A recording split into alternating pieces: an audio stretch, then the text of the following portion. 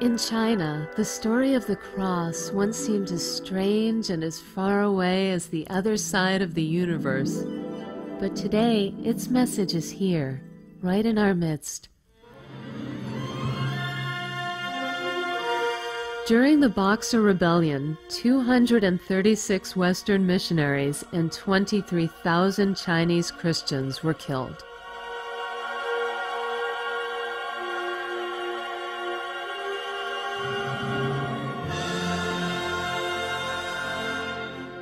In the following 50 years, more Western missionaries came to China. They established 19 universities, over 6,000 elementary schools and high schools, and more than 900 hospitals. The number of Chinese Christians grew to 700,000. The Chinese Communist Party believed this success was the result of imperialist cultural invasion.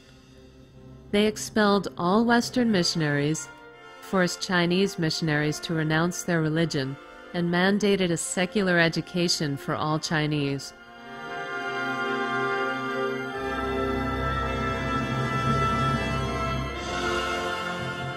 "50 more years have passed, and today there are approximately 70 million Christians in China, an increase of 100-fold.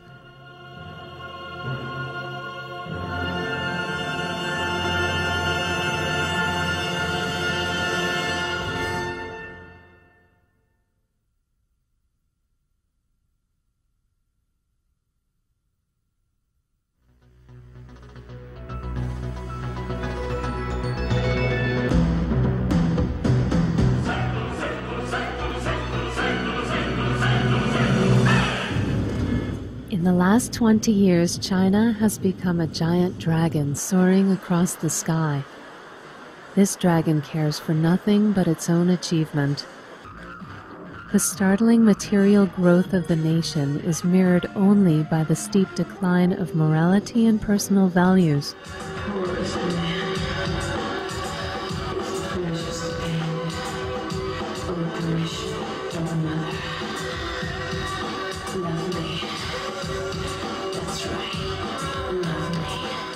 However, the whole country, from its leaders to its citizens, is ignoring its hollow moral core.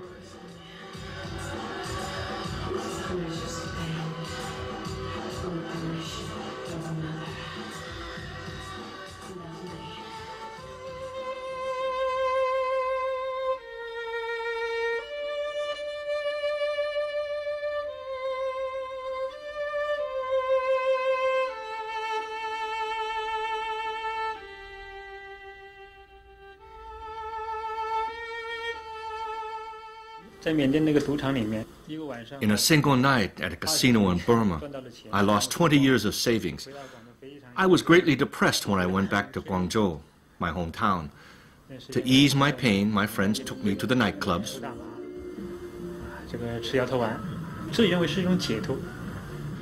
I thought I'd found relief, but this kind of relief didn't last long.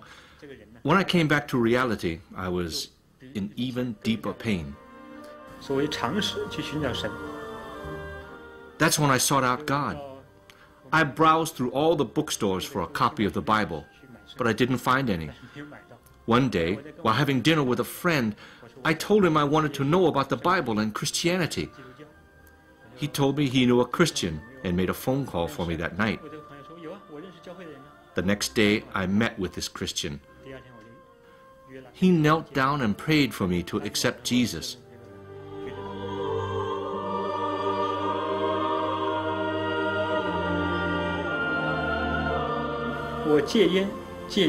I quit smoking, drinking, marijuana, and popping ecstasy pills. Quitting these habits was such a hard struggle, but inside me, I felt a source of strength that was helping me all the way. My belief has greatly changed my life. There was a time when I really wanted to get back all the money, the cars, and the houses I'd lost. But now, I'm a changed man.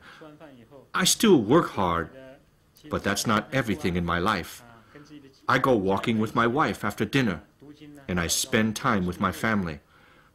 Studying the scriptures has become the greatest joy in my life. My family has completely changed their opinion of me. 他变化很大。 He has changed so much. He loves me and cares about me more than ever. We're so grateful he has made so many good friends at church. Our family is truly blessed. I feel great.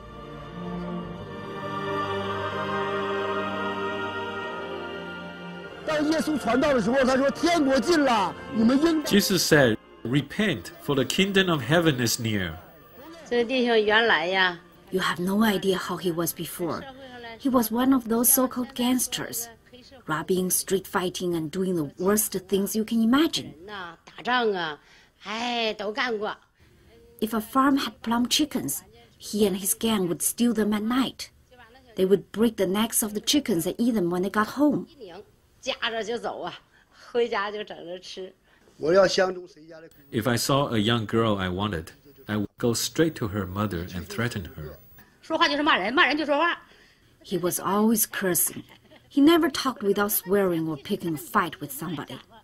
He could never pass a young girl without feeding her up. 你说要是这样的人， Only God's power could change such a man. Shouldn't we be thankful to God? I believe in Jesus Christ, and today I would like to introduce the Lord to you. People in China know very little about Christianity. Many think of it as nothing more than a superstitious belief or an unwelcome import from Western culture or a social force. In reality, the birth of Christ has only one purpose. It is to redeem his people from sin. Today, the gospel is cleansing and purifying all the sins in the hearts of the Chinese people, like a clear spring of living water. I was a big-time gangster. I owned a casino and I was a loan shark. Later, I became addicted to drugs and lost every penny I had. I tried to quit about 20 times, but I just couldn't. One day, my mother said to me, "Son, believe in Jesus." Kind of passively, I said, "Okay, Mom, I'll try." She took my hand and started praying. "Jesus, my Lord, I thank you. Now my son has agreed to follow you. I have brought him before you. Please help me.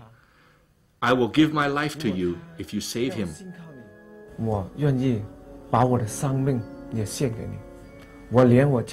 I was deeply touched by her prayer. So I said, "All right, I'd like to repent all my sins." In about a half hour, I fell asleep. When I got up the next morning, I felt a new strength inside of me. I had no idea where the strength had come from. Several years have gone by, and since that day, I've never gambled. I still don't know where that strength came from. It had to have come from Christ.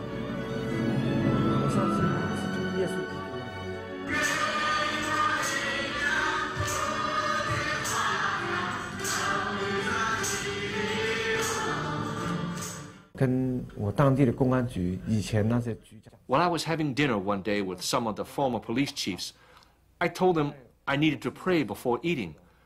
I told them how Christ had saved me. One of them said, "It took that long?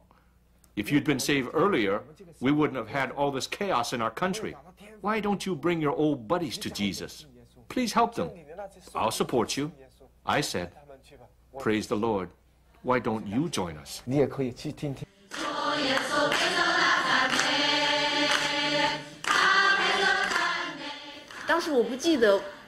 I don't remember what we were looking up in the Bible at the time.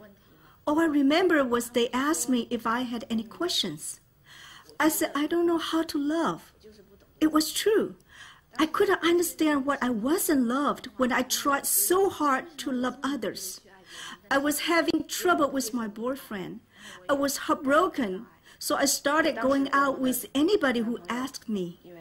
Yet I never felt loved. There were 2 Christian girls in my dorm. They asked me if I would accept the Lord. I agreed to try, and they said, "Let us learn about the love of God together." Historically, the concept of repentance has never been part of China's belief system. It's a completely revolutionary spiritual experience for Chinese people when they discover that we are all sinners and we have all fallen short of God's glory. What a miraculous change for a Chinese man or woman to finally admit they are sinners and need forgiveness and baptism from God.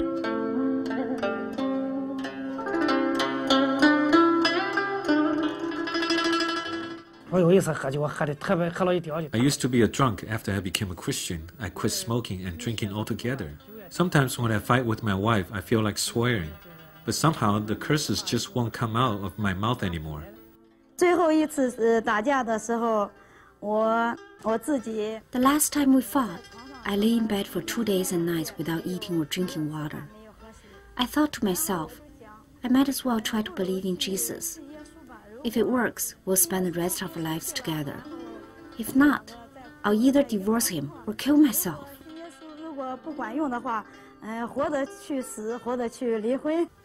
It's been 6 years since we became Christians. Now we get along pretty well. A Christian doesn't swear, fight, steal, or rob. You can't live a good life without faith in God.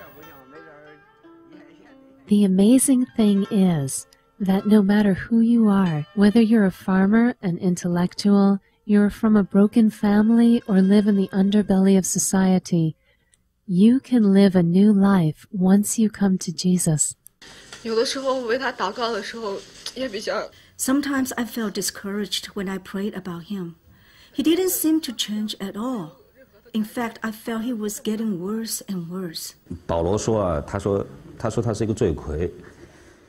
Paul confessed to being a great sinner. I felt that I was too. In The Unbearable Lightness of Being, Milan Kundera mentioned that there are two kinds of men. One finds the virtues of all women in one woman. The other finds the virtues of one woman in all women. I chose to be the latter.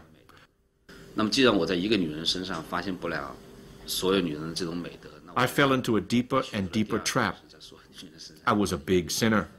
Not only was I destroying the life of my faithful wife, but I was also deceiving myself, numbing my own conscience. But I still couldn't get out of the trap.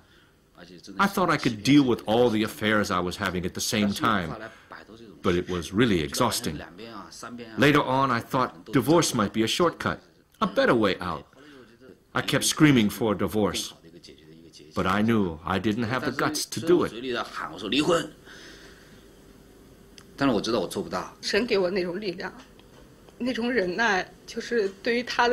I had to endure all kinds of verbal abuse from him. But God gave me the strength of patience, the kind of patience I never had before I became a believer. When my husband attacked me, I just found a quiet corner and prayed. I asked God's help to change him. Before she found faith in Jesus, she always assumed that I was lying, even when I wasn't. After she became a Christian, she became very trusting. All I had to tell her was I needed to go out, and she'd say, "All right." Gradually, I stopped lying to her because I didn't want to be unworthy of her trust. After I converted, I found peace within myself. There's nothing worth getting angry over. Sometimes I purposely tried to provoke a fight, but to my surprise, instead of fighting with me, she would go into the kitchen or the bathroom to pray. I said to myself, this is impossible. This girl doesn't have strength like that. When he got angry, I kept quiet. I prayed and I asked the Lord to calm him down. To my surprise, I saw the flame of his anger dimming, little by little. Poof. Then it died. I heard him sigh and then come over to comfort me. Ah, how grateful I was to the Lord. This was God's work. He was right there. When she prayed for me, she was often in tears. One day God told her, "Restrain your eyes from tears. He will return from the land of the enemy."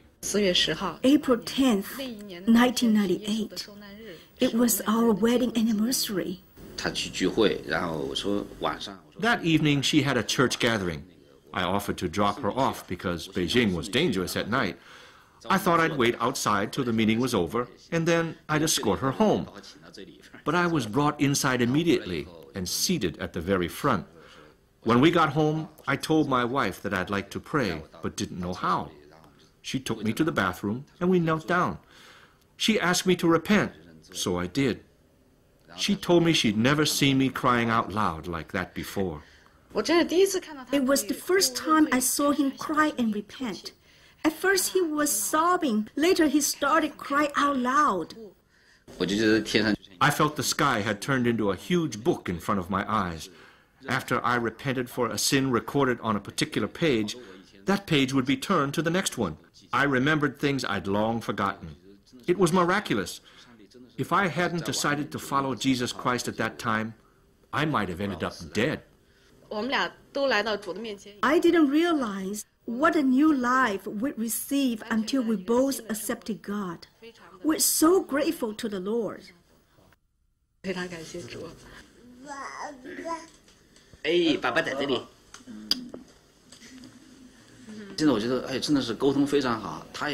Really?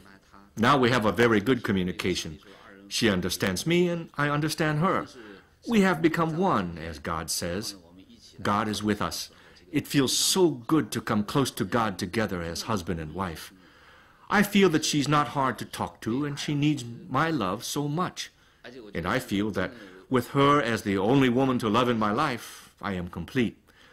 One time I told her I felt like we were falling in love all over again. God is full of wonder.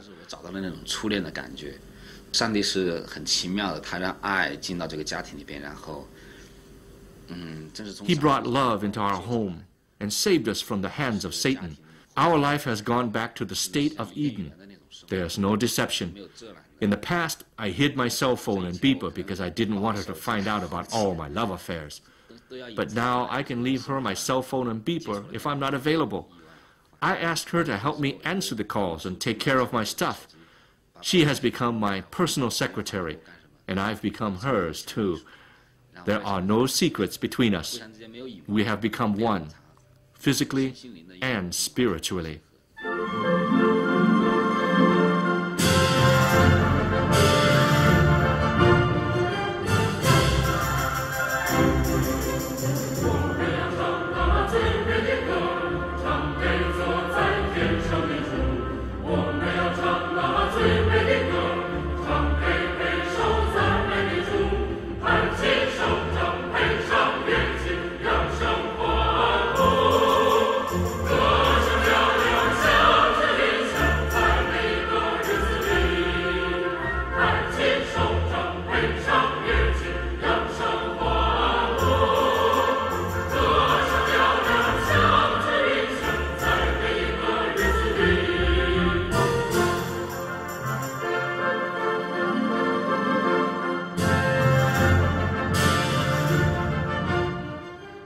We may never understand why Christ's death on the cross has such tremendous power to revive our souls and our lives. But throughout history, this miracle has kept on happening, and the Chinese people in the 21st century are no exception.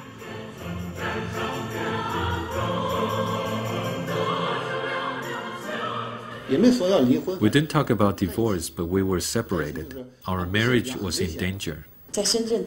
When I was working in Shenzhen, my job made me feel very important. We were on the verge of divorce, and my family life felt meaningless. I felt that my parents were only together out of convenience. I didn't see why we should stay together as a family. My wife decided to convert only after she saw the change in me. He asked me to go home and see the changes. I replied, "What belief? You smoke and drink. You don't know how to love anyone. You are a lazy slob, and you never help around the house." I prayed for my parents, and the year I graduated, my parents finally got back together. He has never treated me so well. not since the day we got married.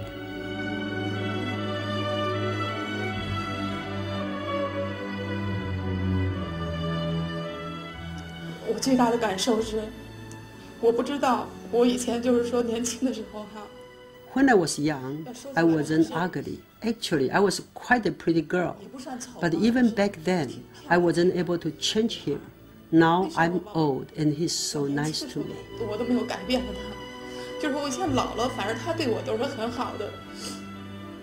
5年前的时候，我们家有3辆汽车。5 years ago, we had 3 cars, and now we have 3 bicycles instead. But I have no desire to go back to the life we had before. Although we only have bicycles, our life has completely changed. 我都是在家里头给我老公沏茶的。 I was always the one who made tea for my husband. But now, when I wake up from my afternoon nap, a cup of oolong tea is always there. It's my favorite tea, and my husband makes it specially for me. If it weren't for God's power, this never would have happened.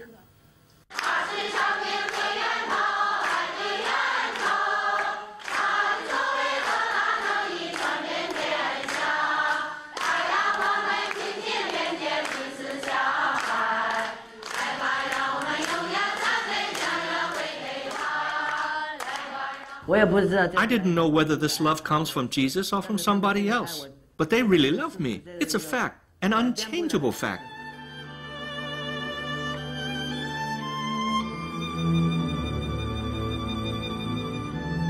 This orphan had spent most of his life wandering the streets. In 1999, he was adopted by a house church in Chengdu and later became a preacher. I left home when I was 12 and lived on the streets for 4 years. During that time, I got involved in tons of street fights. I have a lot of scars from those days. One day, I was stabbed in the back. I lost a lot of blood and had to be taken to the hospital. The church set up orphanages to adopt these homeless children who spent most of their lives wandering aimlessly through the streets and train stations. These children have been living on the street when we found them. They had picked up lots of bad habits. We love them with the pure love only Christ can give, and we taught them God's word. I see immediate changes in mischievous children soon after they join our big family. It's God's love that changes and renews the life of these children.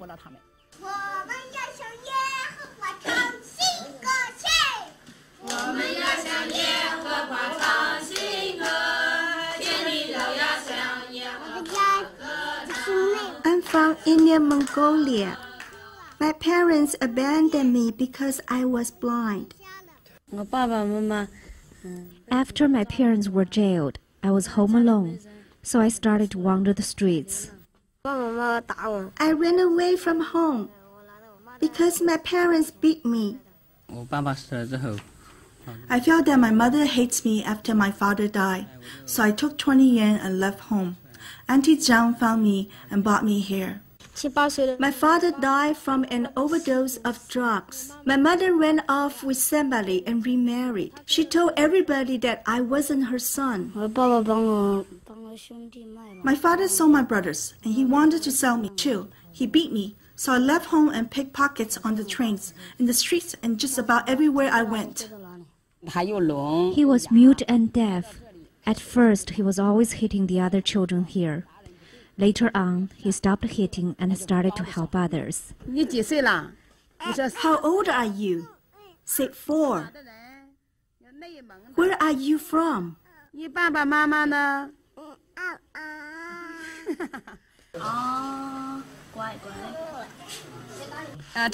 Auntie Gao and 2 other sisters found him when he was just a baby.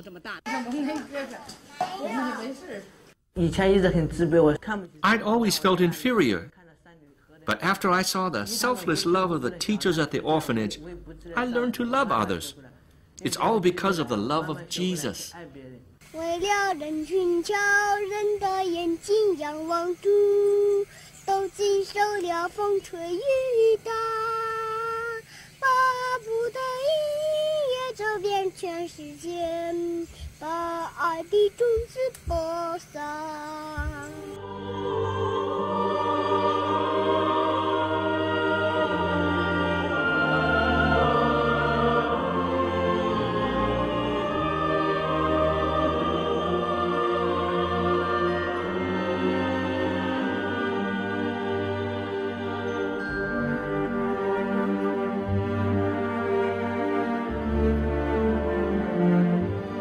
These sisters receive no wages for their work, and they never have a vacation. They do this with no accolades or recognition from society. In fact, they have to do all of this secretly because it is a service of the house churches, which are illegal.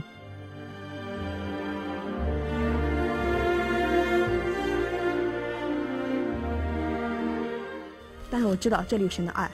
But I know the love of God is here. When I love others, I learn the greatness of love. Love is devotion and sacrifice. Love is sacred.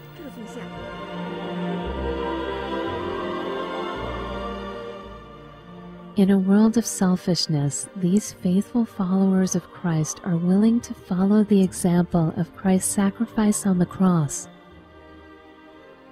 我们中国这个大地上，现在所缺少的就是人。 Nowadays, what's missing in China is love, the universal love that comes from our Lord, Jesus. 这种爱就是来自于我们的主。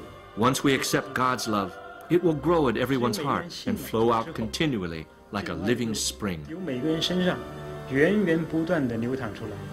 爱主哈，能获。 God's love has brought peace into families. If more people believe in God, peace will spread out from family units into the whole of society. 也会蒙福。就中国今天的社会的问题，我觉得。Today, humanity is the main problem of Chinese society. I think Chinese have lost the ability to love. This is very sad and dreadful. China's intellectuals have begun to discuss and pursue the love of Christ in their own unique way. Many consider me a harsh critic of our society. However, this is only one part of me. There's another part closer to my true self, such as love, pity, and compassion. Those qualities come from my understanding and study of the Bible and Christianity. 95% of Americans say they believe in God, and I'm one of them. When President Bush talked about September 11th in his speech during his visit to China, he had tears in his eyes. The host of the meeting and also the students who were there should have expressed concern and compassion about the catastrophe. I'm sad to say that no questions or remarks were made. I believe they simply didn't feel the pain because they don't have God's love in their hearts. They can't feel others' pain as their own. All they cared about was the possible armed conflict between China and Taiwan. Freedom of religion is not something to be feared. It's to be welcomed. Because faith gives us a moral core and teaches us to hold ourselves to high standards, to love and to serve others. 传扬这个上帝的这个爱，这是艺术家很重要的。 It's important for an artist to spread God's love. Otherwise, his or her artwork will have no significance despite the apparent aesthetic value. A good artist should bring a healthy and positive energy to his society.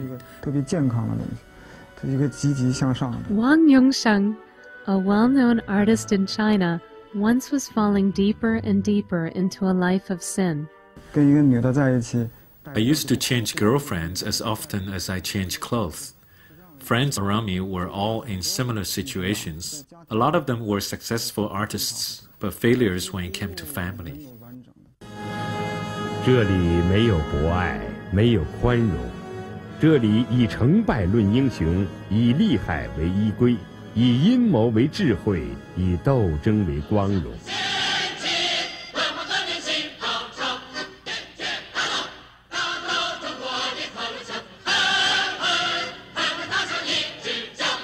哎呀，我 After watching China's confession, I finally realized what the Chinese people need. I also realized that my ignorance of love was pretty normal given the circumstances I grew up in. I didn't have too much difficulty in becoming a Christian. After I watched China's confession, I read some books by Liu Xiaofeng. A missionary came to my house and talked to me for a while. I have been a Christian for only 1 year. I'm still an infant, really, but I pray every day. I also pray for my friends and look forward to meetings on Sunday. Most people in our group are artists. The group is called Artists Fellowship. Every week we get together and talk with each other. I feel at home, very comfortable. It's really nice.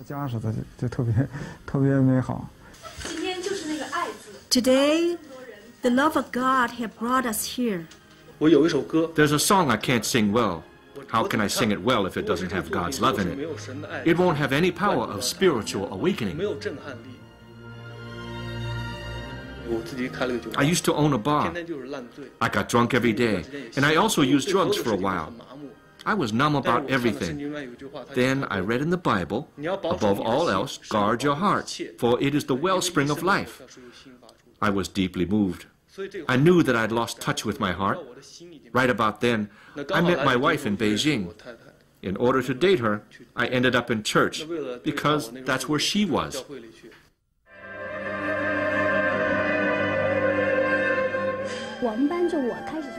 I was the only Christian in my class, and I started to spread the gospel among my classmates. Many of them also became Christians. Our attitude towards learning and working made a good impression on our teachers. I received the Best Dancer award in the National Dancing Contest. While I was waiting for my turn, I was praying quietly. I might have appeared odd to everybody else, but I didn't care. My attitude is different from before, though the trials and difficulties are still there. I feel joy all the time. The thought of God often brings tears to my eyes. They're not tears of pain, but tears of joy and peace. I think the world is cold, except for the love of God. I feel that God is holding my hand and walking with me, even in the dark. I never feel lost.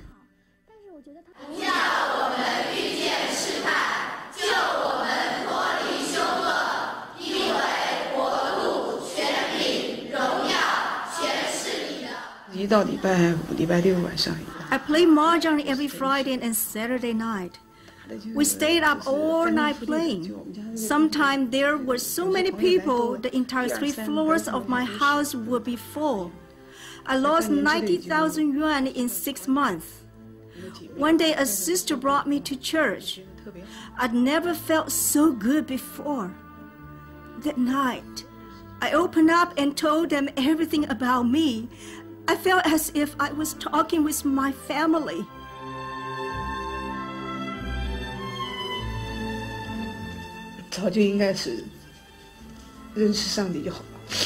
I wish I'd met God earlier.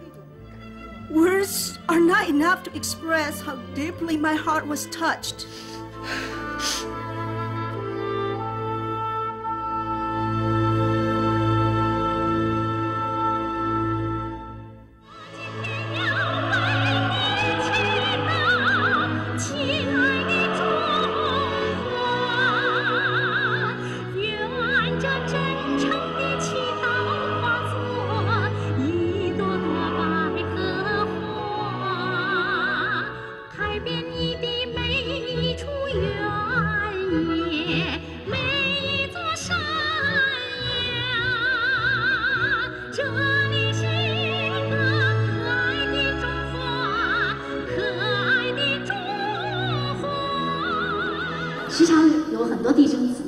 Many brothers and sisters often ask me how I became a Christian. In fact, God has been guiding me all the time. It came naturally. I didn't experience many ups and downs or go through much suffering. I'm in a profession where fame and wealth are the top priorities, not to mention all kinds of dirty tricks and sins. Thank God choosing me, bringing me to a clean place. and allowing me to be in contact with decent people. Of course, our thoughts are not always clean. Even now, I'm still troubled by distracting thoughts. I'm sometimes weak and self-centered. I don't follow God's word all the time. I have a strong personality, but I know I'm still a child of God. It's not that you don't leave Him. It's He who doesn't leave you. He's always there to help me get back on my feet when I trip and fall. 对，哎，太好了，李东宝，点着名找你。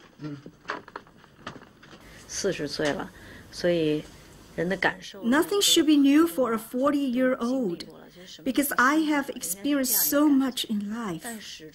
But for me, somehow everything is always fresh. I wonder why I'm like this, why I'm so easily moved.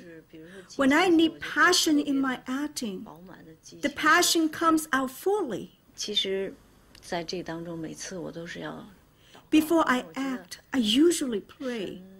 It's because of God's love that my heart is touched so easily. 永远是在感动的。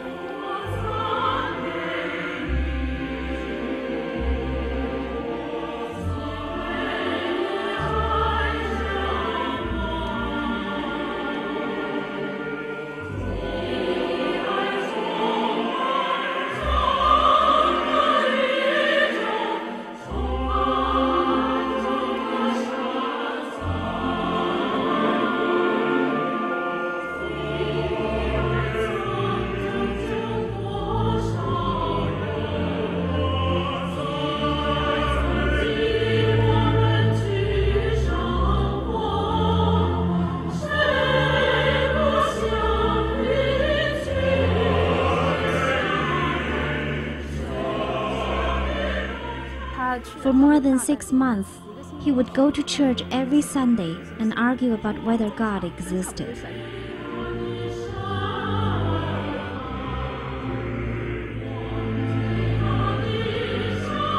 其实无论怎么样争论，我发现 I realized faith was a move I had to make on my own. It's like a person who hears from others that an apple tastes good. If he keeps on analyzing its composition without taking a bite, he or she will never know the truth taste of an apple. So I told myself, just believe it. I went to one of the best high schools in China, Lankai High School in Tianjin. After that, I went to one of the top universities in China, Tsinghua University. Because of my academic success, I was really big-headed. I love to ask tough or unusual questions. It's called reasoning, but really it's sophistry. One thing that greatly influenced my decision to become a Christian was my first prayer. Before I opened my mouth, I felt very uncomfortable. Once I started, somehow I calmed down right away. My questions didn't bother me anymore. They weren't resolved, but I stopped thinking about them. I became a very happy person. My wife and I joined the gospel meetings around the same time, and we accepted the Lord at the same time too. Every night we study the scriptures together. We take turns reading them aloud, and then pray together. Physics is an experimental science. I felt I had to meet God before I could believe in Him. One day, a sister told me, actually, you may try praying to God when you have problems. So I did this a few times, and God did listen. Since the May 4th movement of 1911, reason and science have had supreme status among Chinese intellectuals. What kinds of questions do Christian scholars think about? Everybody knows 1 + 1 = 2. It's a self-evident truth. No mathematician would try to prove it. It's the premise on which other mathematical theorems are based. When I first got to know God, like many others, I constantly tried to prove God's existence. Now I know what I did was meaningless. God's existence is not something that can be proved by human reasoning. As physicists, we try to synthesize asymmetrical molecules for medical and scientific purposes. Our achievements are minute compared with God's creation. The more one works in scientific fields, the more one has of the Creator's wisdom. Many Chinese intellectuals are presently studying Christian philosophy and belief. However, the essence of faith is not theory, but a way of new life. God is not found through reasoning, but in spirit and in truth. Why do we live? Do we really disappear after we die? I felt very troubled when I thought about life and death. So I went to worship Buddha to find an answer, but nothing ever happened. One day I felt compelled to visit the local church. It wasn't Sunday, it was Tuesday. The door was locked, but they allowed me to go inside and stay for a while. While sitting there, somehow I felt very moved. Not knowing why, I started to cry. I sat there alone and cried for about an hour. A Christian couple visited us and took us to church. During the church meeting, my sister and I both cried uncontrollably. Tears were streaming down our cheeks. We didn't know why we were so moved. It was like suddenly we saw light. It shone through our hearts. As a seedling craves water and sunshine in order to thrive, so does the soul long for the pure love of Christ in order to flourish. Why are you here to celebrate Christmas? Because I want to receive peace and Christmas blessings. Because I'm waiting for Christ. I have to see him today. Are you sure you'll see him when you go in? Absolutely, as long as you believe in him.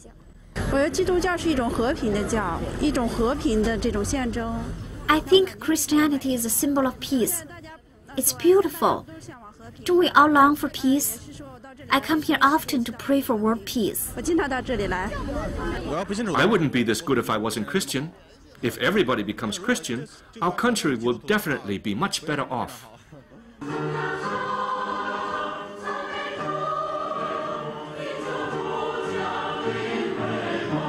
The churches in Beijing are overwhelmed with people, not only on Christmas Eve, but each and every Sunday throughout the year. Since the establishment of the People's Republic of China more than 50 years ago, the size of the Christian population in Beijing has grown from the tens of thousands to hundreds of thousands. However, the number of chapels has diminished from 66 to 6.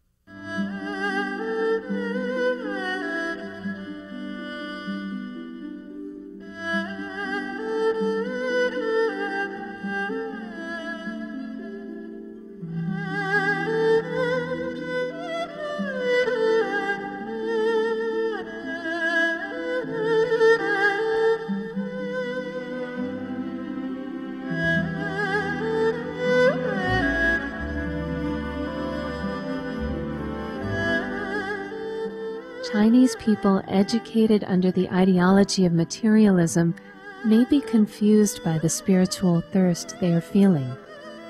Their souls are longing for a spiritual awakening. I felt some time was missing at the bottom of my heart, even though I was working at a preschool. In people's eyes, it was a very good place to work. When I first worked there, Miss Chan, one of my coworkers, told me that my previous job at the chicken farm was actually a better choice. It was easier to deal with chickens than with people. After a while, I realized I may have chosen the wrong place to work because I really didn't know how to play politics. I made good money, but I felt exhausted. I told my husband that I wanted to find a place to cry out loud. He loves to tease me. He said to me jokingly, "You must be sorry you married me." I told him I didn't know why I felt so upset. I cried hard that night. The next day, I went to Miss Chan, who told me about the gospel. I started to cry as soon as I saw her. At first, she thought I had a fight with my husband. I told her I just felt terribly depressed. She said, "I think it's time for you to go to church." So I went to church with her. The first gospel song I learned was, It's Jesus who drove away the darkness in my heart. It's Jesus who drove away the cold and sadness in my heart. From now on, I won't ask myself bitterly why I'm walking on such a rough path. Wow, who wrote this song? How come it was speaking right to me? I'm not a good singer, and I go off-key all the time. But that night, I sang loudly.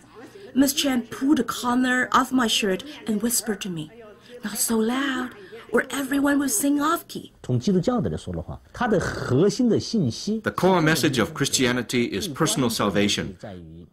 The key point is that your attitude towards life will completely change. You live in this world and you might have all kinds of limitations imposed on you, but your spirit and salvation exist beyond this world. Liu Xiaofeng, a contemporary noted scholar, has persistently sought the truth of faith. I lectured in Zhongshan University last month. A student took up at the end of my lecture and said, "You are Christian. That makes you not Chinese. If you were Chinese, you wouldn't believe in Christianity. It's part of the Western culture." Well, accepting Christianity helps me solve questions of being human. And as I've mentioned many times, the questions of being human are above those of being Chinese. Before the liberation of China, it was believed that if one more Chinese became a Christian, there would be one fewer real Chinese. In other words, you were like a Westerner.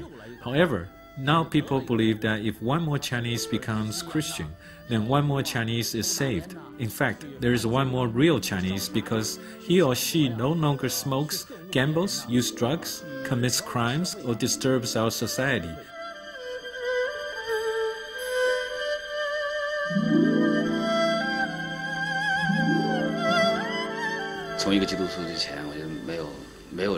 Before I became a Christian, nobody ever talked to me about joining the Communist Party.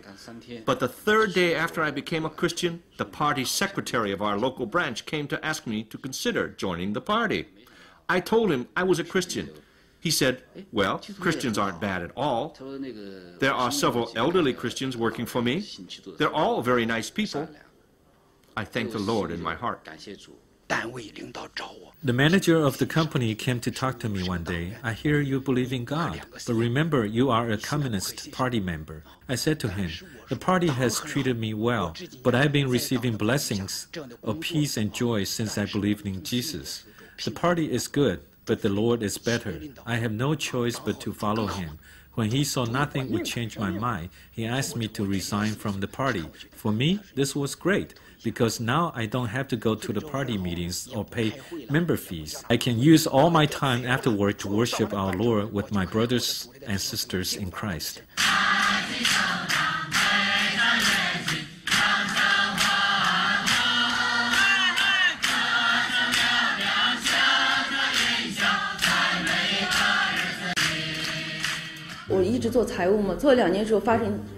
I've been an accountant in my company for 2 years. Then one day, my company decided to start 2 books to keep records, one accurate for inner use and one order to fool the public. I struggled with myself all night, and then I asked the Lord, "Let me keep this job till the end of this month." But the Lord told me, "You should stop doing it the moment you know is wrong." When I went to work the next Monday, the first thing I did was to go straight to my manager. I told him I couldn't do it. My company then asked me to resign, but I didn't, because the Lord didn't tell me to. My company didn't lay me off though. They transferred me to the maintenance department. I believe God is very powerful. Otherwise, he wouldn't have been able to transform the lives of my son and his wife. Their life used to be like, it's hard to describe. Anyway, let's just say it was a trashy, low life. It was a life I absolutely hated to see. Now they've been completely changed. They have become so wonderful. How can I not thank God? I have been to church 4 times. My son always asks me to go with him. He loves me. In spring, they couldn't find anyone who wanted to plant trees for the city. They had tried different government departments, but nobody wanted to do it. Then there was a Christian who gathered hundreds of brothers and sisters in no time at all. They grabbed their shovels and planted all the trees in a blink of an eye. While the local government chief was making a speech to praise them, the brothers told him, "You should thank the Lord." So the chief thanked the Lord. The managers of the labor camps were very happy when Christians were brought in. They would say, "Great, now we've got some prisoners who can be put in charge," because Christians were the most trustworthy.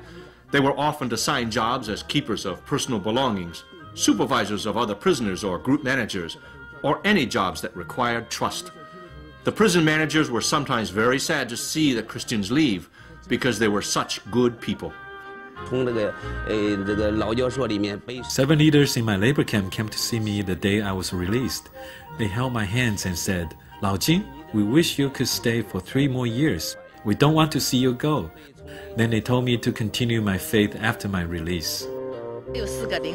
4 of our camp leaders became Christians. We lived together and talked a lot. Before I was released, they told me, "If this were a better place, we would keep you here. We really don't want to let you go." The prison managers realized that the Christians were really good people. We were nicknamed free prisoners because we were put in charge of the vegetable garden and distributed the produce to the managers. The police officers went so far as to tell us that if everyone became Christian, then they would have nothing to do. To spread the gospel not only saves a person's soul, but also brings blessing to the entire society. It changes society.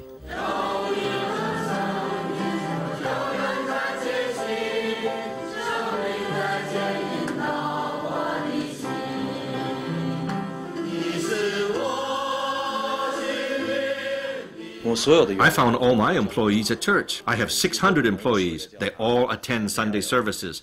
So every Sunday, there are always more than 600 members in our 4 chapels. We have prayer time every morning and evening. We also have Bible study groups. Our corporation is mainly in the restaurant business, but we also own some seawater fish farms and schools. For each business, we have a choir of 20 people. We sing gospel songs to our customers and bring blessings to their lives. They like those songs.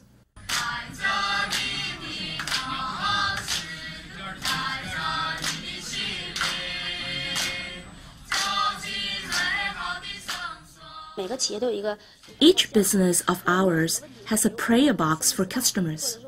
They write down their problems and put them in the box. Every week, we open the box and pray for them.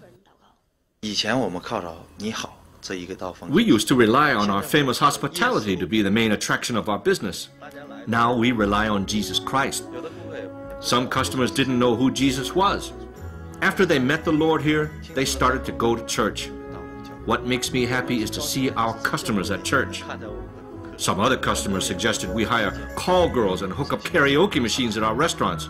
But I told them, no way! I felt very proud one day when one of our customers called home from our restaurant, and all he had to say to his wife was, "I'm at Huashu Ethnic Village, and I'll be home late." Just one simple sentence, but I was very touched. He probably used to give a lot of excuses to his wife, but when he called from my restaurant, no explanations needed and no questions asked, I felt this was a symbol of trust.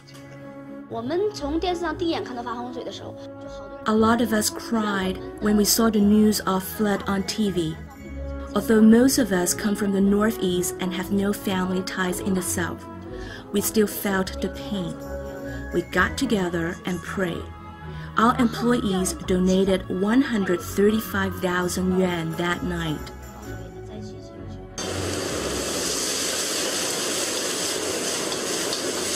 The Lord loves me, and He commands us to love one another.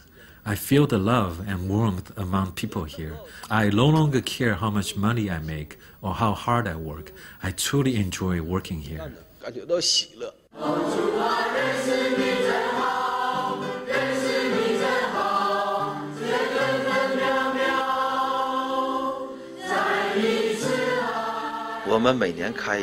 We have parent meetings every year, mainly to let them see what kind of life their children are living. After they see the changes in their children, they also want to know God. After they go back home, they start going to their local church. We began as a small private business in 1993. It's God's miracle that we've grown to be so huge and successful. Every day our restaurant is overwhelmed. Many people have asked me, how do you get this many people to come every day? And I said, I believe in God.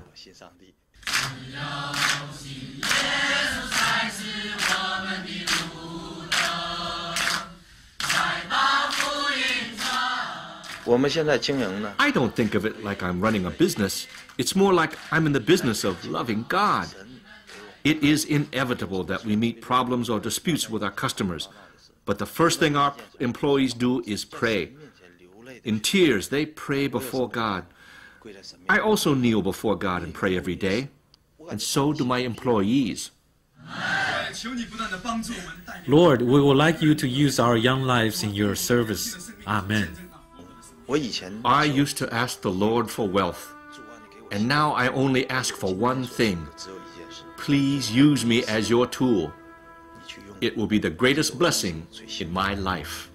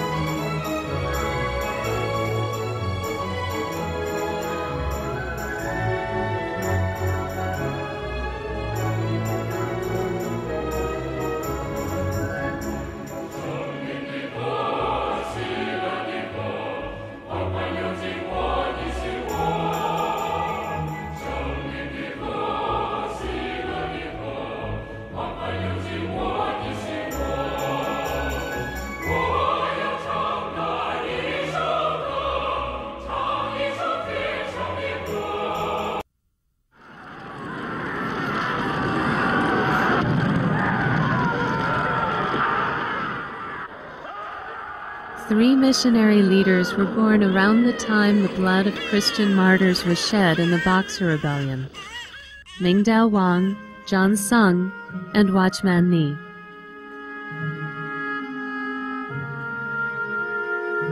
Mingdao Wang was born in Beijing in 1900. At age 20, he began his work as an evangelist. At 27, he established Spiritual Food Quarterly. In 1955, he was imprisoned for refusing to renounce his faith. While in prison, weakened by intense interrogation and torture, he was forced to sign a statement renouncing his faith.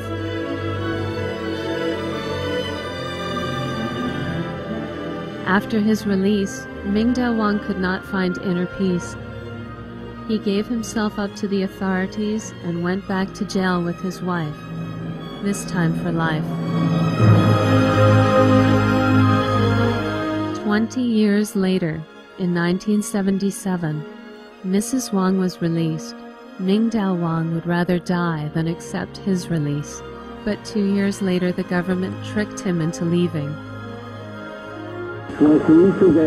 Although I live in darkness, the Lord is my light. I want to endure his wrath because I offended him. Mingdao Wang and his wife passed away in 1991 and 1992. John Sung was born in 1901. In 1926, he studied in America and received his PhD in chemistry, and then went on to the Union Theological Seminary of New York. The president of the seminary thought Sung was crazy. He was locked up for 193 days. In the asylum, Sung read the Bible 40 times. Later, on his way back to China, Sung threw a golden key into the Pacific Ocean. It was the symbol of his PhD. In the following 17 years, John Sung, known as Crazy Sung, spread the gospel like wildfire across China and Southeast Asia. In 1944, when he was 43 years old, Sung passed away.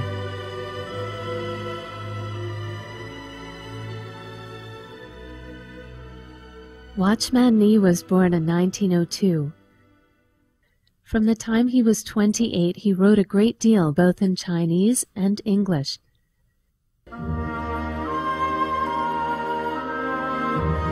In Shanghai, he established a church known as the Local Small Group Church, and soon this form of church spread across the country. In 1952, he was convicted of counter-revolutionary activities and was imprisoned in Bai Maoling jail. He died suddenly in 1972, just before the end of his prison term. All these men who were born during the Boxer Rebellion later became founders of Chinese Christian churches. During the late 20th century, no matter how fiercely the storms of persecution raged, Christianity could no longer be uprooted from China as it was in the Tang, Ming, and Qing dynasties. Instead, the faith flourished. It had grown too strong to be suppressed. From Matteo Ricci, Robert Morrison, and Hudson Taylor to the Boxer martyrs of 1900, the seeds planted by the life and blood of thousands of Western missionaries finally had sent down deep roots into this harsh and ancient land.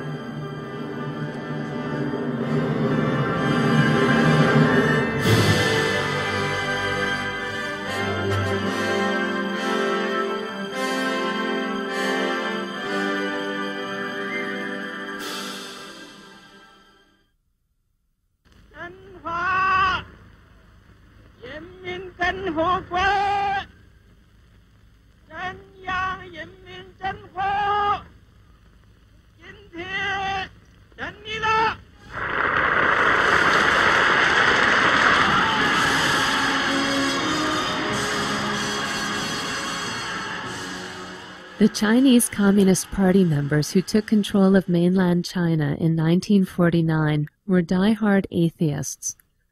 Although the Constitution acknowledges freedom of religion, the Communist Party's covert goal is to limit, transform, and eventually eliminate religions.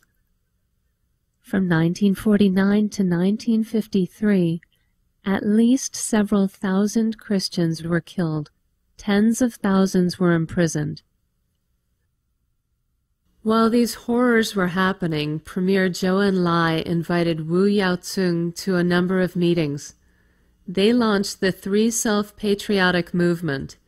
It urged Christians to join the government-controlled Three Self Church, which advocated self-governance, self-support, and self-propagation. Its aim was to put Christians under the complete control of the Communist Party. I was imprisoned because I refused to join the Three Self-Patriotic Movement. I love my country very much. My students are the best pianists in China. Some even went abroad to perform, and they were well received everywhere. I didn't break any laws. But the government wanted to denounce me anyway. The real reason was that I spread the gospel and refused to join the Three Self Church.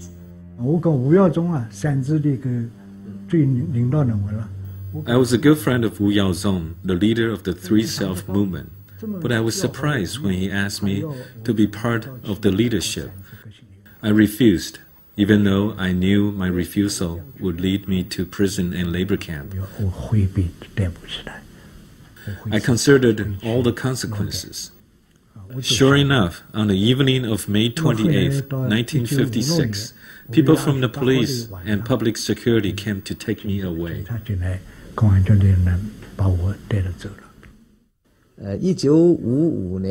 On September 14, 1955, I was sent to prison for the first time.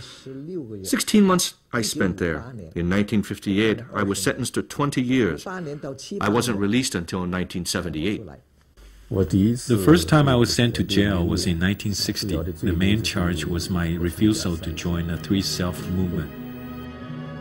Why would these evangelists rather be imprisoned than join the government-controlled Three Self Church? We believe that Jesus is the head of the church, not any person or organization. Politics and religion should be separate.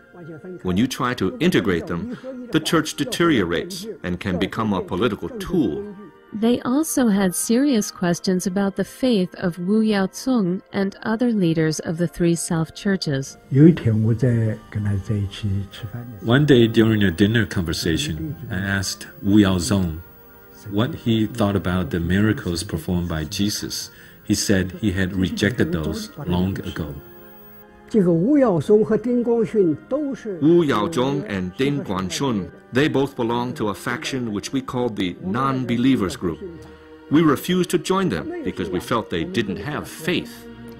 Within 10 years, almost all the evangelists who refused to join the Three Self Church were imprisoned or put into labor camps. Madame Yang Xinfei was one of them. She graduated from the Shanghai Music Academy in 1957 and was 27 when arrested. She spent 20 years in jail. The night she was arrested, her father was very ill. My dad was already in bed. I went to say goodbye to him. I also asked for my mother. We always pray before leaving home. There was one policeman standing guard beside her, and another one beside me. My mother prayed to the Lord, begging him to take care of me. Have mercy on my daughter. Let her live peacefully and bring her back safe and sound. May the Lord be with her. Then I left home and went to the labor camp. During this harsh winter of faith, the land was frozen and bleak, but the wheat did not die. Underneath the ice and snow, seeds were struggling to take root, waiting for spring to come.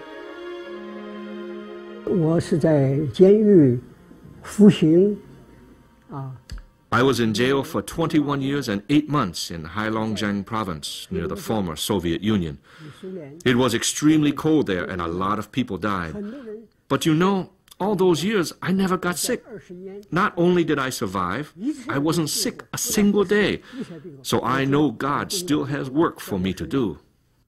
The hardest part was that all the women criminals were locked up in one room, and it was too noisy to sleep. I also need to pray every day, or I can't sleep. So I waited until they all fall asleep, and I crept up out of bed and knelt and prayed to God. Every night was like this until I left the labor camp.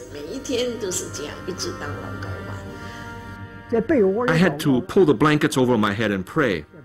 There was no Bible, but a hymn stayed with me. You know the one? The Old Rugged Cross.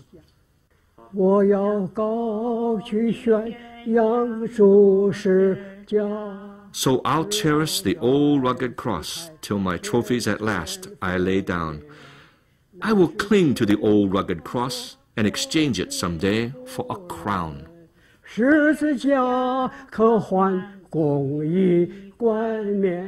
I sang it over and over to keep my spirits up. The path of the cross was paved with humiliation and suffering. For those who chose to walk this path, every step was taken with blood and tears. I was in jail for 23 years. If they had told me that it would last 23 years, I don't think I would have made it. When they held a public meeting to criticize and denounce me, they asked, "Do you still believe in God? Do you still believe in Jesus?" They pulled my hair and my ears. They punched me, knocked me to the ground, and kicked me. And they jerked my handcuffs and asked, "Do you believe? Do you still believe?" The handcuffs had made deep gouges in my flesh, which had started to fester. They hauled me away like this, back and forth, back and forth. But I prayed to the Lord, "I have followed you as far as I can. Surely you're not glorified when they denounce and torture me each day. I'm your servant and your child. Are you glorified in heaven when I'm suffering like this?" In prayer, I entrusted my whole family to the Lord. Then I was ready to kill myself. But how could I do it with handcuffs on? When the two guards went for lunch, I jumped onto the bed and unscrewed the light bulb. I planned to kill myself with an electric shock. But the electricity wasn't strong enough. Later, people told me it was because I had handcuffs on. The handcuffs diverted the electricity and saved me. While I was in the middle of doing this, people from outside noticed and shouted, "Moses Shea wants to kill himself." The government officials called me out and lectured me. "You want to threaten the government? You want to make the government look bad by killing yourself?" At night, I confessed to God. I said, "Heavenly Father, I have fallen short of your glory. I have made it through 12 years of labor camp and endured a lot of suffering. Why couldn't I rely on you till the very end? I am not worthy of your glory. Please forgive me, O Lord." Then I heard the Lord speak to me, "Dear child, my grace is sufficient for you. Dear child, my grace is sufficient for you." And the third time he spoke so very gently, "My grace is sufficient for you." The Lord comforted me, and by his grace I survived.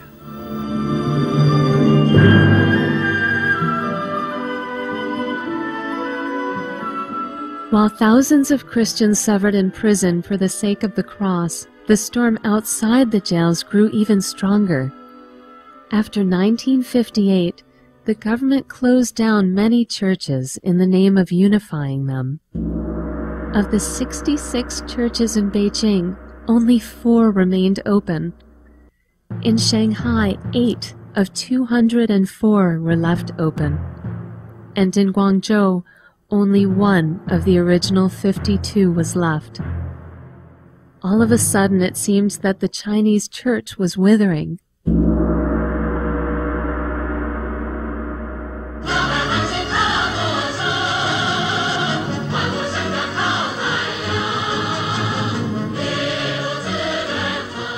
In 1966, when the Cultural Revolution started, the Chinese Christian church faced extermination.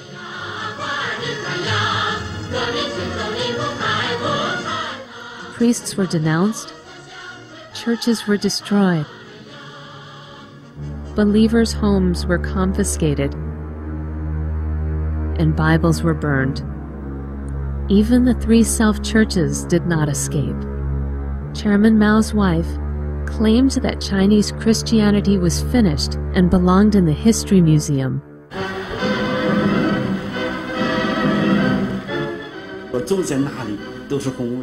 Everywhere you went, there were Red Guards. Everywhere you went, there were armed radicals. Everywhere, they interrogated you. Many faithful believers shed tears in secret while they waited and waited for light to come. I remember clearly, on June 16, 1966, the largest poster they put out read, "Down with the imperialist running dog, missionary Zhang Yupei." I said, "I cannot change my belief in Jesus." They replied, "You stubborn idiot, go see your God." All the students came to the meeting, criticized and denounced me. From then on, they locked me in the cowshed. I remember watching a Christian standing on a platform.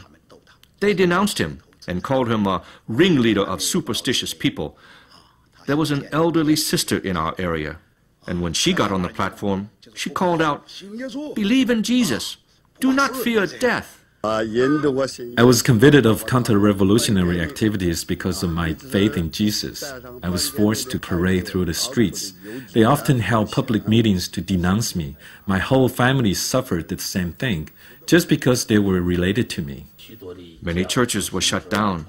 Missionaries were arrested or forced to wear tall dunce caps. Their hands were painted black, and they were forced to parade through the streets. Church life was completely destroyed.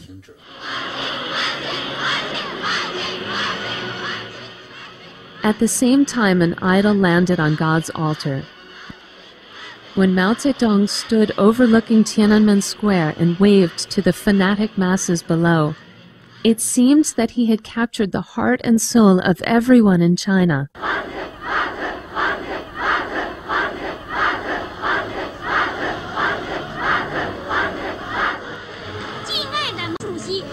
Dear Chairman Mao, we promise you we will be the successors of the working class revolutionary mission.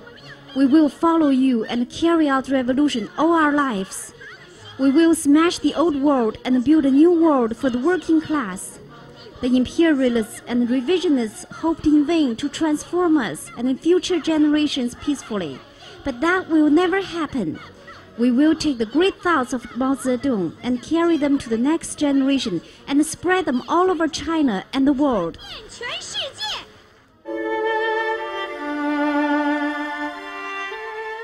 But underneath the overpowering waves stirred up by this mighty hurricane, real Christians remained clear-minded and held on to their faith.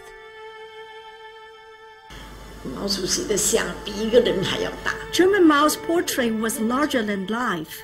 We were forced to kneel and confess before it.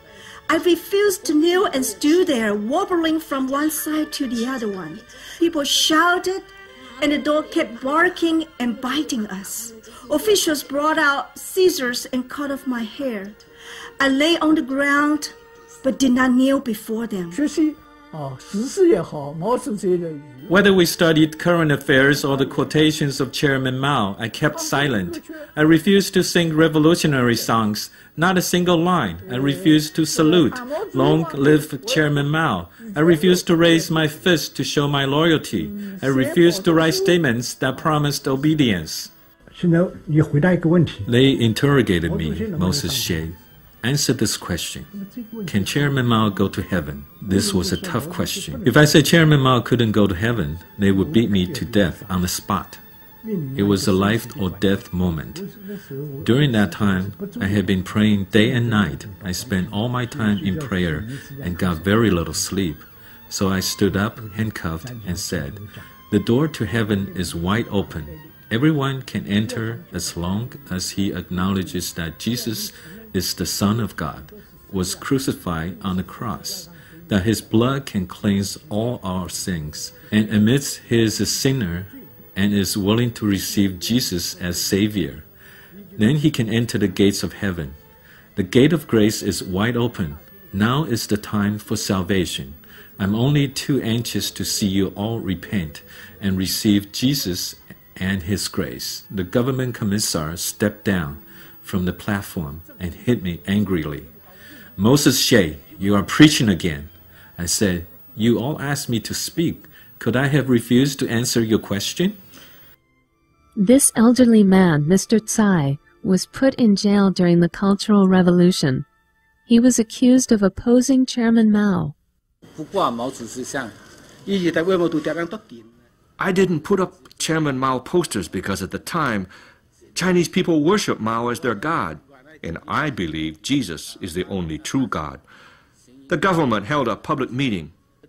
About 10,000 people were gathered to denounce me. When they asked me to confess, the first words out of my mouth were, "For God so loved the world."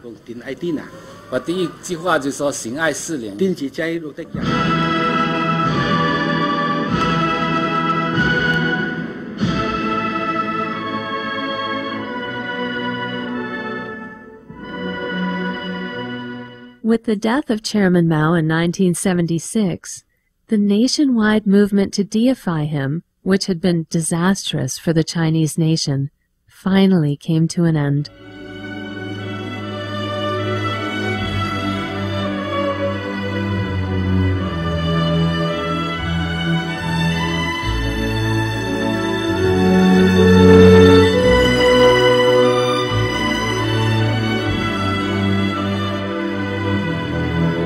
In 1977, house church services conducted in the homes of the faithful started to spring up in cities and throughout the countryside.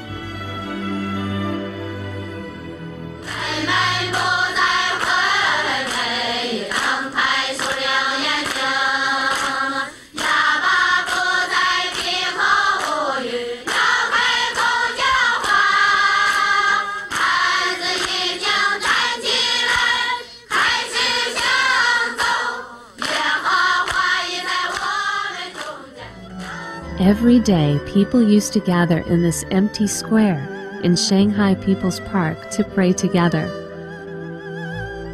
Soon, a number of 3 self-churches also opened up. People quickly discovered that Christianity had not died in China. In fact, even during those traumatic times, faith in Christ had been spreading in miraculous ways. Yuan was a village teacher from Hunan province, and as a young man traveled to Beijing to attend Chairman Mao's review of Red Guards. Those of us who went to Beijing were excellent students. After returning home from Beijing, I was appointed Red Guard commander. During the time, we were so ignorant. All we wanted was to live and die for Chairman Mao, until the day I die. I'll never forget what happened when an old missionary was denounced. In fact, I was directly involved in organizing the public meeting and scheming how to accuse and punish her. But when the Red Guards beat her up, she responded kindly, "Oh God, forgive these children, for they don't know what they're doing." In 1978, I repented, and my wife and I started a house church in our home. At first, only a few old ladies attended. Now we have over 3,000 believers. The first training school began at my house. Today, there are between 40 and 50 training schools like this.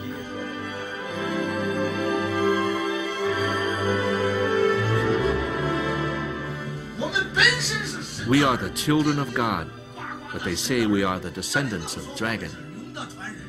Wang Xinfei, who is now a house church leader, was once a Red Guard commander. In order to show his loyalty to Chairman Mao, he persecuted his own mother because of her belief in Jesus. Because I was an activist in the Cultural Revolution, I put up a big poster to criticize my mother publicly. I didn't want to have anything to do with her, especially politically. It didn't matter that she was my mother.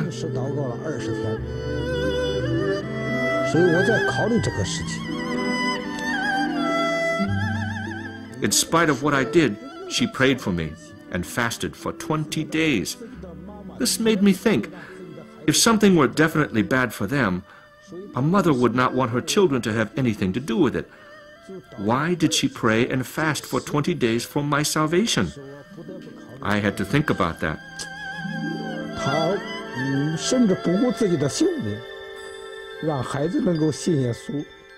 She would risk her own life so that her child might come to believe in Jesus, while the same Jesus was denounced, convicted, and labeled as evil by our country. I was wondering, but couldn't figure out why.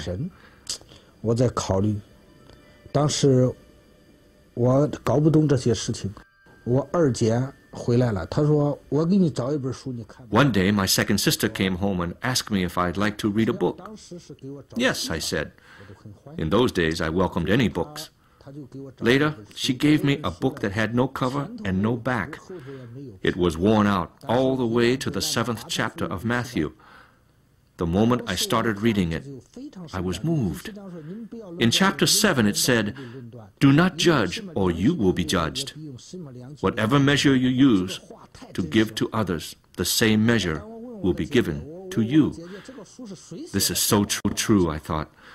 When I asked my sister who wrote it and told her it was so well written, she thought I had already accepted Jesus.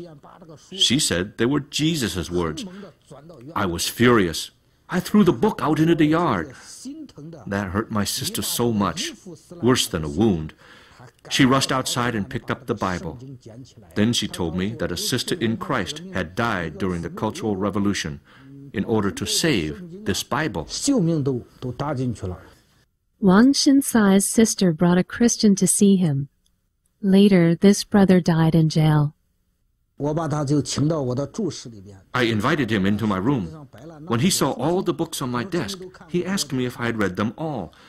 I said that I had. Then he said, "You must be a seeker of truth." I said, "Yes." He told me that I wouldn't be able to find truth on earth. Real truth comes from above. He gave me an example. There was an apricot tree laden with ripe yellow fruit that fell to the ground.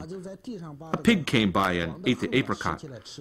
Afterwards, the pig dug at the earth with his snout to try to find more. It didn't know to look up and see that the apricot had come from above. I thought the story was very philosophical. He didn't mention Jesus at all, or anything about the Bible. Later on, I felt an explosive force within me and said, "I believe." After I said that, I felt my face turn red. The blush was hotter than being caught stealing. After becoming a believer, Wang Xinfei was eager to find the Bible he had thrown away, and he did manage to track down the Bible's owner. I said I'd like to trade my bicycle for your old Bible. I offered my new Pigeon brand bicycle, but he said no. In those years, a brand new bicycle cost as much as a car does today. However, a Bible was an invaluable treasure for a Christian. The church was shut down, and from 1958 on, there were no gatherings. But an elderly sister fasted, prayed, and cried out to the Lord every day. She cried for the future of the Chinese church. During the Cultural Revolution, they found the Bible in her house and took her away. They beat her and broke one of her feet.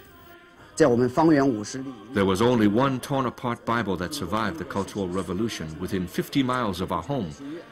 It had the New Testament, but only from Romans chapter 12 to Revelation chapter 11. We wanted to study it, but the owners wouldn't lend it out. It was their treasure. So we had to go over there to copy it. Every week, we had to make 2 or 3 trips.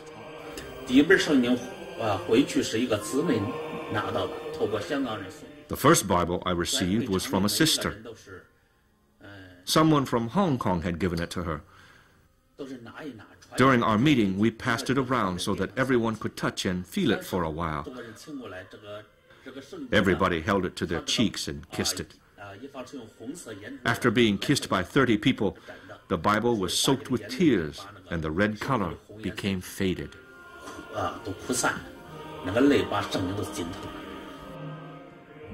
During the Cultural Revolution, Chinese Christians risked their lives to preserve a few Bibles. But toward the end, a lot of hand-copied Bibles became available. And overseas believers began to smuggle Bibles to house churches across the country. It was not until 1985, sponsored by a Western foundation, that Bibles were printed in China in large quantities. But even today, public distribution is not permitted. People who want to own a Bible must buy one at a 3-self church. Mountains cannot stop rivers that flow to the ocean. Today, the Bible has entered millions of Chinese families. It is a stream in the desert, moistening every thirsty soul.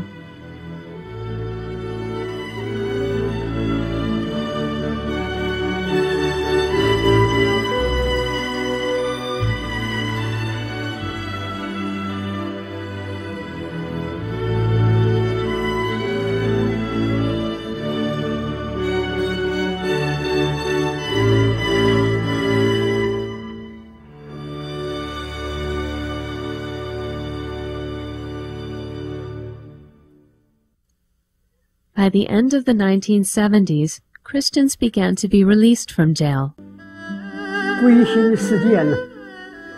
I was so anxious to go home. I wasted no time and took the express train. It was after 11 o'clock at night when the train arrived in Beijing. Our eldest daughter and her husband, our third son and I, the four of us, quickly ate some porridge, then hurried to the train station. The light was red and dim. You could hardly see anything. Our eyes got very tired. The four of us were spread out along the platform. We couldn't see each other. We kept looking around the train station until no one was left. We didn't find him. I'd been gone over 20 years and I was wearing a black cotton-padded jacket and pants and a big fur hat and a pair of boots. They couldn't see me. Alan Yuan took the bus to Baitasa, to the home he had left, but he couldn't find his home. I looked here and there. Where should I go? I started to call my wife's name, Lili Liang. I didn't know where she had moved. In 1958, we were at Guiyantong. Their new address, I had no idea. My third daughter-in-law answered my call. Lili Liang went to the train station to pick someone up. I replied that it was me. Remember, I had never met any of these daughters-in-law. My oldest son was only 17 when I left. Mrs. Yuan, along with her children, came back from the train station very disappointed. I saw a light in my room. Was it possible? I hurried up the steps and opened the door. There he was washing his feet. His head was shaven, and he was quite happy. I was speechless. He told me they gave him 60 yuan for traveling. I still couldn't say a word.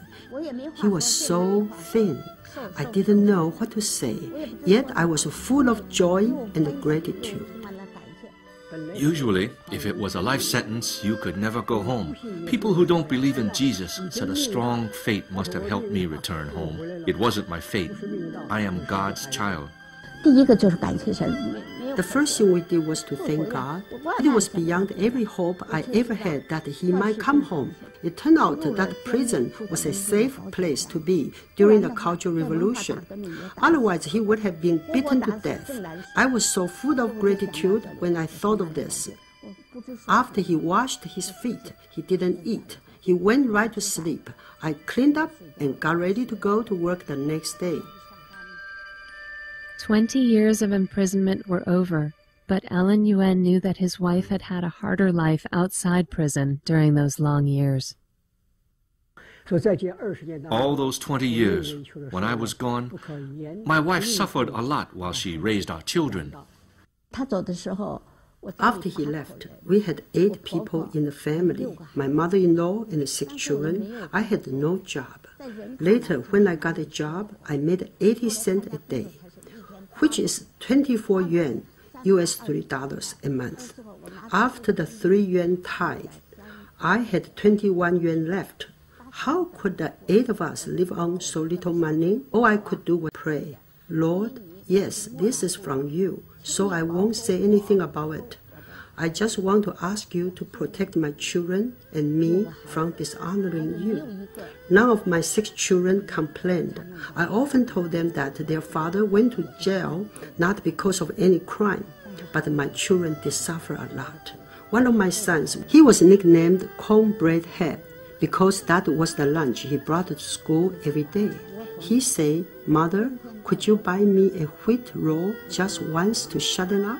I said I couldn't. If I just bought 1 roll, it was not fair for the other kids, and I couldn't afford to buy 6. One day, this family of 8 hit rock bottom. There was absolutely nothing left to eat. It was late, about 11 o'clock, and I prayed, Oh Lord, we have nothing for tomorrow. No rice, no flour, no money. Lord, if you don't provide, all we have is water. But early the next morning, someone knocked on the door. I had just finished my prayers, so I opened the door right away. It was an elderly woman in her 60s. I didn't know her, so I asked her name. She said, "Please don't ask my name. The Holy Spirit brought me here." She said, "Here is something for you." It was a package. I opened it. After she left, it was 50 yuan, which was a lot of money then. So I was able to buy flour, coal, and food. One day, a girl came to the Yuan family with 3 packages. She said, "The big bag you can send to Uncle Yuan. The middle-sized bag is for you to give to others in need, and the little bag is to be used for your expenses." "My child, what is your name?" I asked. She said, "Please don't ask. Mother didn't want me to tell you." During those difficult 20 years, it was this great love that came from above and from those around her that sustained this gentle woman and her family in body and heart. It was amazing. Each time the money came in the mail with a code name, 1078 or 1056, I would write back, "I have received the money and hope to meet you soon. I don't know you, but thank you for your gift of love." 2 days later, my letter was returned. The post office, noting that there was no such person, money was sent every month for over 20 years. Some people, like my neighbors, say, "How come you are still joyful after going through so much suffering?" They don't understand, but I do. My Lord strengthened me.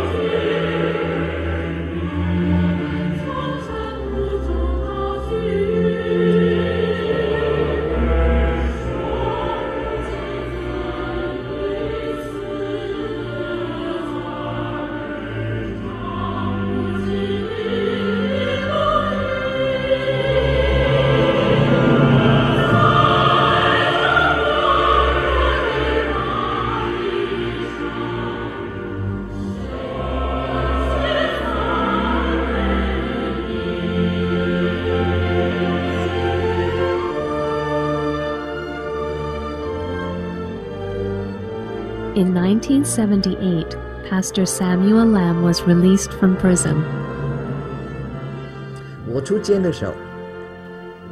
When I got out of jail, I found out that my wife had died 2 years earlier. My father died 7 years earlier.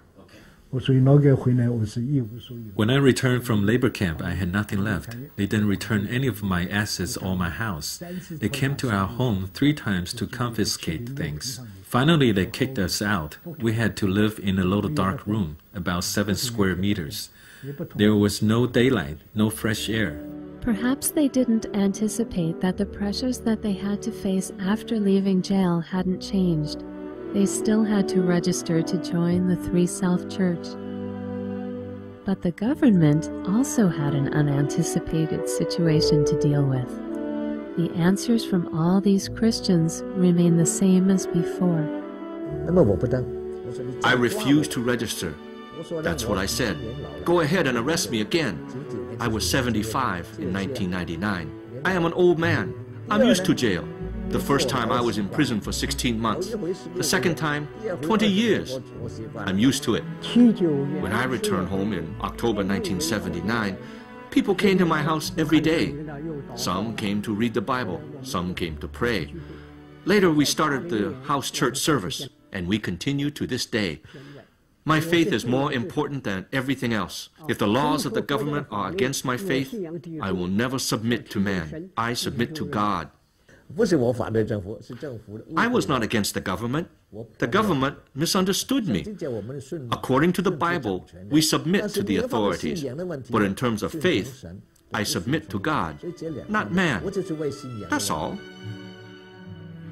They continue holding on to their faith and continue to carry their own cross. Between October 10th, 1985 to January 10th, 1986, they locked me up for 3 months.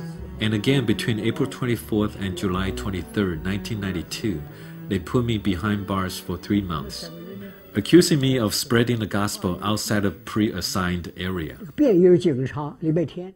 The plainclothes policeman came on Sunday and declared there was no service on that day.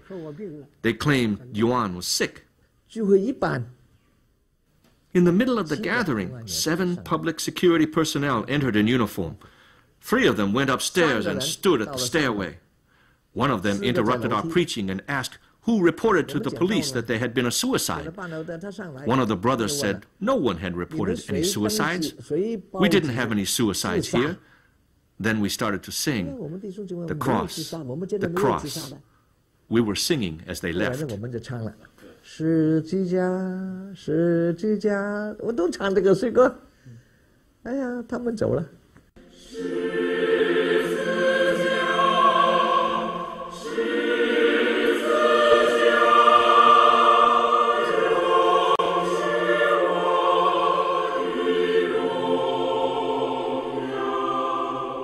These elderly men who had been deprived of their youth, who were even considered strange in the modern world, showed neither bitterness nor regret. The first time they asked me if I was going to appeal, I said no. I thought to myself, why appeal to man? All I need is pray to God. We shouldn't resent anybody, because nothing happened that came from man. God allowed us to suffer this way. Jesus suffered as well, but was not resentful. He prayed for his persecutors. After I was released, I didn't appeal. The policeman said, "We're not going to redress your case because you will keep doing the same thing." Of course I will keep doing the same thing. I've been put on this earth to witness for the Lord. What else is important? Didn't the Lord tell me from the beginning to give up everything and carry the cross to follow Him? This is the Lord's way. I'm following Him on the same path. Why should I be upset? Why should I complain? This is my biggest blessing. Epaphras was originally sentenced to life imprisonment, but they released him in 1987. It was very important to him not to leave the Yinchuan jail, so he stayed in a little house nearby.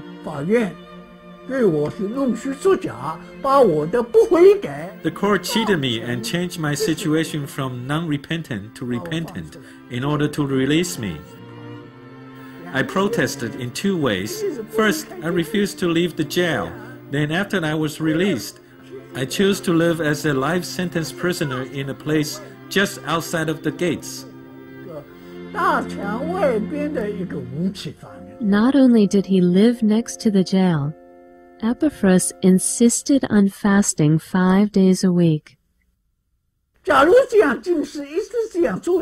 If I keep on fasting like this, they will know I have not repented, that I don't accept their accusations in the first place.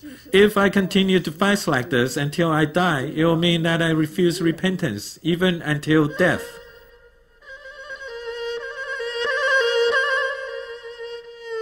After 15 years of fasting, Epaphras came to the end of his 78 years on this earth and rested in the Lord. Some churches in Yinchuan wanted to have some of his ashes, but they were quietly spread on the Yellow River. In his last letter to his relatives, Epaphras wrote, "I died as an unrepentant criminal, just like my Lord Jesus."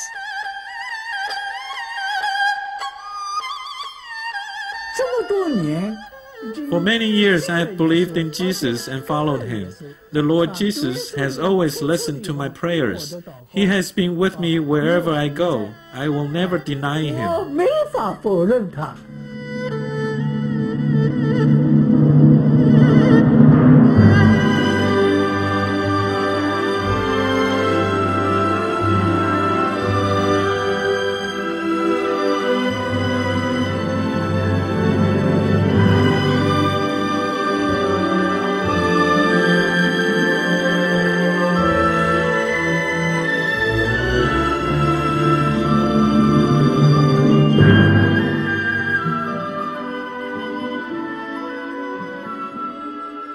The way of the cross surpasses all human understanding. The way of the cross is the way of humiliation and glory, the way of suffering and joy, the way of sacrifice and victory.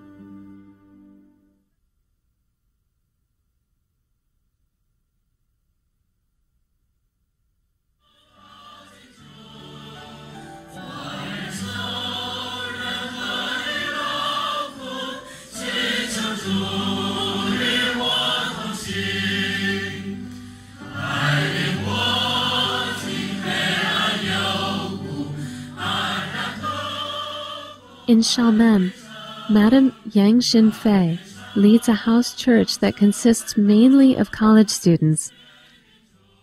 She also preaches in the nearby cities and villages. In Shanghai and Beijing, Pastor Moses Xue devotes his advanced years to reaching out to the increasing number of younger people who have thirsty souls.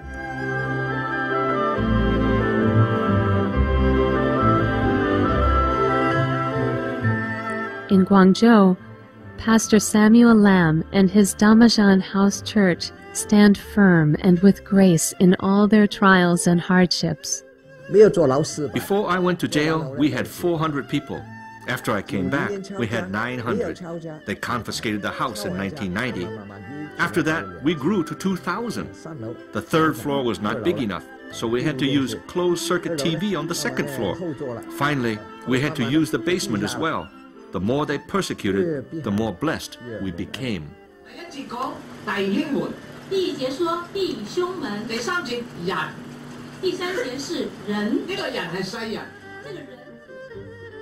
Today, the church has moved to Runguili, where every day is like a holiday and groups of Christians gather together in joy.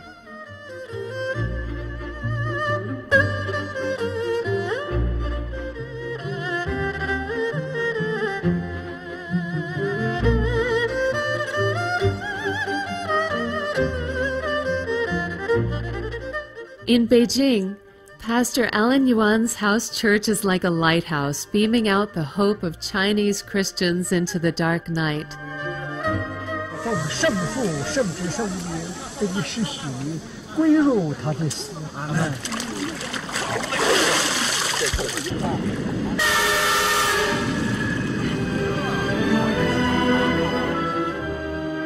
Every summer, Alan Yuan, who is now 90, baptizes hundreds of people.